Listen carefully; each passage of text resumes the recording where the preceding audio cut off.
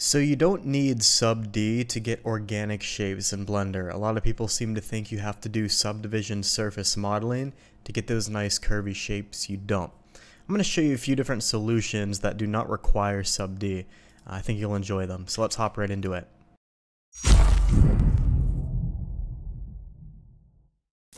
Also, if you're new to hard surface in Blender and want to learn a little bit more about how everything works, pick up our hard surface ebook on our site.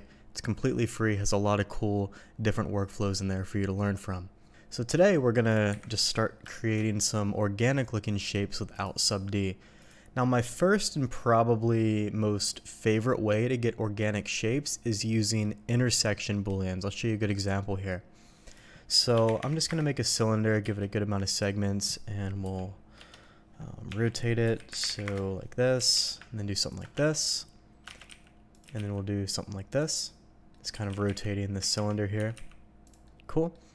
Now, the way intersection booleans work is they basically take an area that both share. Whatever similar, volume of these two pieces are shared is what will, yield the intersection boolean. I'm probably not explaining that well.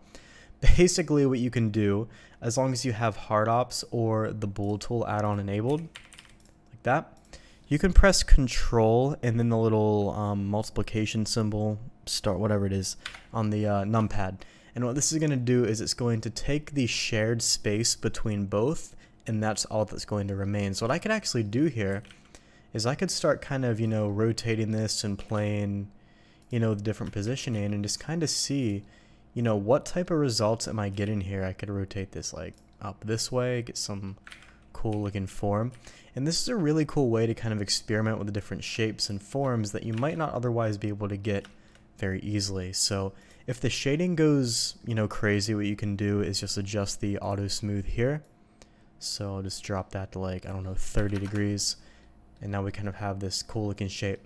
Now you're going to notice the shading is also pretty bad. So if I go in here, you can see these really nasty shading streaks. What you want to do to fix that is you want to go to the base cylinder here and give it a good amount of loops to support all that geometry, or to kind of push the shading in. And then what you want to do is you want to take this cutter piece as well and give this piece a lot of loop cuts too.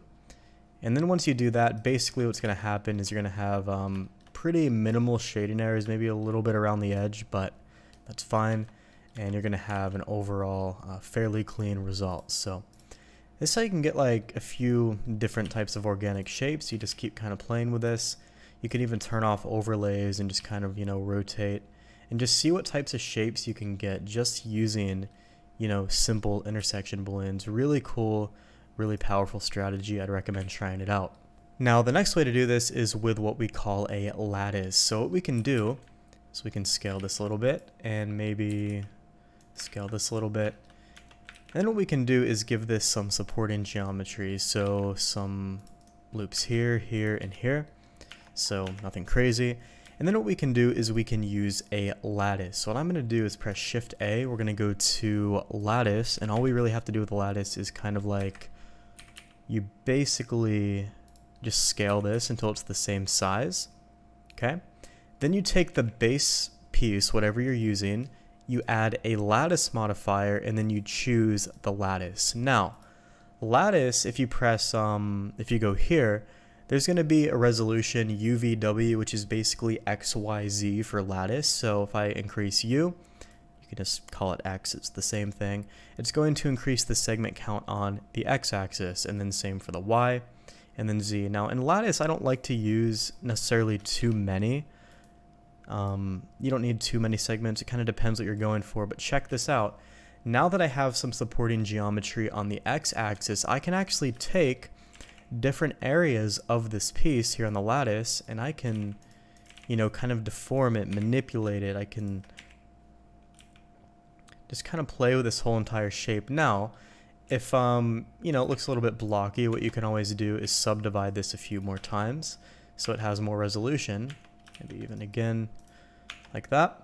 And now you're going to see it's a lot more bendy, a lot more fluid. So you can really get in here and just kind of manipulate with this shape and see what types of different results you end up getting. Really cool, Really powerful technique, and you also want to make sure you shade it smooth and turn on your auto smooth. So although sub D is a very powerful modeling strategy, it is not always required to get these organic clean forms. I use lattice and intersection booleans pretty frequently. Well, kinda. That's probably a lie, but I do use them here and there. But sub D can also be a very powerful technique as well. So don't get too limited to sub D. Try using different strategies. Try using these intersection booleans and playing with different shapes. Try using lattice. Try using just naturally organic and curvy shapes like cylinders and spheres. You can use that and get some pretty clean results as well. So quick little video here, hope it gave you some ideas. I didn't want to make this video too long. It's a pretty basic strategy, but something that is still worth mentioning. So hope the video helped you out here, and I'll see you in the next one.